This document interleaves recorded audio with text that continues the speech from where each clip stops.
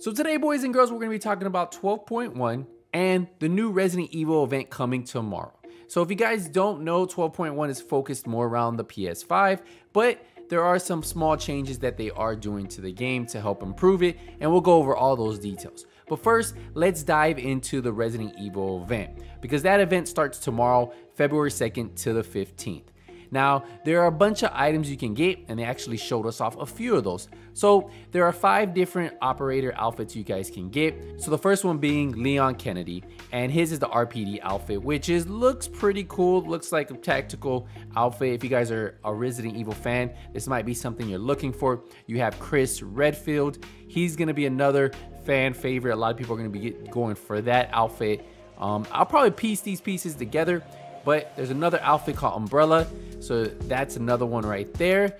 You also have Rebecca Chambers, and then that's the 4th outfit, which looks like a medic one, right? She has like the little medic sign on her chest. I like her boots. She has those pants are actually pretty cool. And then you have Jill Valentine, and then that is the 5th and final. So yeah, there are 5 different apparel items. You can get full sets, but that's not just it. There's also other apparel items, including 2 shirts, 7 backpack trophies, including the T-Virus, Jill Sandwich, Zombie Hand, RPD badge, ink ribbon, Doberman, and then the liquor.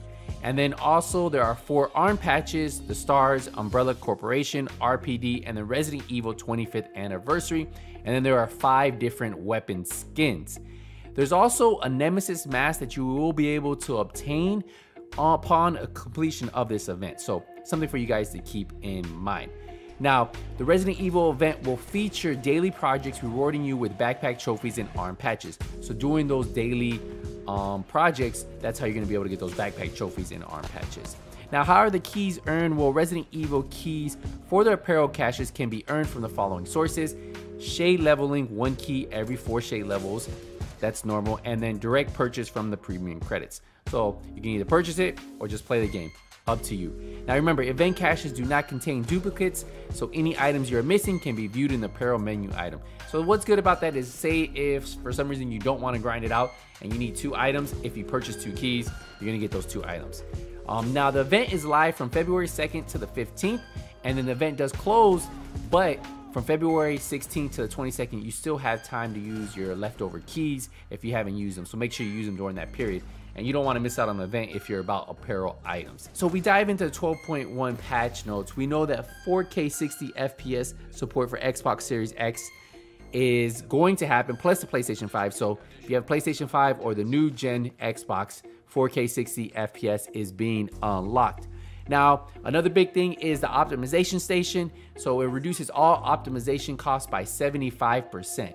So some of you guys who might ask the question, well, what is the optimization station? I've never really used it. Or some of you guys may say, well, what's the point? So if you head over here to the crafting station, recalibration station, optimization, go here, top optimization. If I were to optimize this right here, see at the bottom, that should be cut down by 75%. So that's gonna be a huge amount. Now they're also reducing the optimization material crafting recipes by 50%. What that means is if you head over to the crafting station, say you go down here where it says optimization, say you want to craft any of these pieces, this should all cost 50% less. So if we were looking at the titanium on this one, it would be almost 100 versus 195. So everything should be 50% less. With this update, agents should be able to afford optimization their weapons, their gear about once an hour. So hopefully that's true, and we'll see what they have planned for that. Now, there is the reanimated global event where they made some changes to it. So the green cloud produced by killing enemies with the headshot no longer harms agents. So if you kill an enemy, it's gonna create a green cloud. Now this cloud heals agents, providing a significant boost to their firepower while standing within it. So you'll also be able to hit harder. So the green cloud continues to significantly harm enemies, which I like. So that's a really cool different, that's a little bit different than the old reanimated event that we had. So we'll see how that works. I think it's gonna be a lot better than what we had the first time. And then they did dive into some bug fixes. So for all of you guys who wanted to check that out, they do have some bug fixes. They fixed a lot of little small things. But overall, this patch was a little bit on the small end. I think it was more for the 4K 60 FPS support for Xbox Series X and S and PlayStation 5. And then of course the optimization station. That was the main thing this whole update was for. And then of course they have the apparel event that is going on. So that is what we're getting for this update. If you guys were looking for something else, I knew this is what we were getting. They really haven't really said anything to us, so any future of the division is kind of on standstill. I feel like we really won't get an announcement till after Fei Lao, and I've been saying that for a while. So if you go to your seasons and you go to the manhunt, right? So I honestly didn't really think that we were gonna get anything else from this. I knew Fei Lao was our target, and I believe we won't hear anything. So there's still a full week. So after this event goes live, we'll still have 1 week before we hunt for Fei Lao, right? She'll be available. You'll kill the mount hunt before her. You'll go after Fei Lao, and you'll find out what happens with her, whether we kill her, whether we capture her, whether she gets away. We really don't know. And I think that is when we would 100% really find out what's the future of the Division 2. The story could end here. We could find out more. It could leave the story dragging, so that way we know that, hey, there might be a Division 3, there might be another year.